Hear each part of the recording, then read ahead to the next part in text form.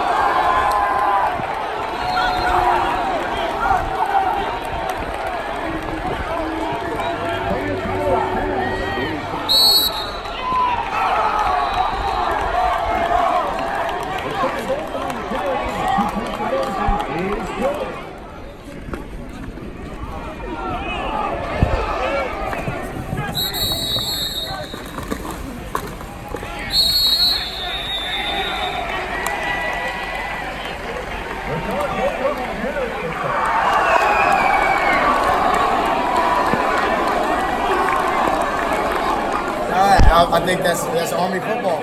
Literally, I was saying that when we walk into the locker room, we always like to make things interesting, even in the spring game. So just to go out there and compete like that and having everybody out there going hard and treating it like it was a real game, I think that's one of the most spirited spring games in the country right there.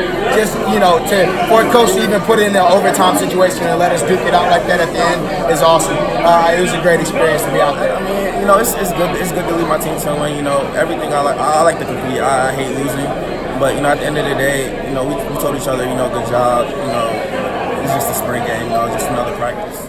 What a great finish to the game, and thought it was really competitive.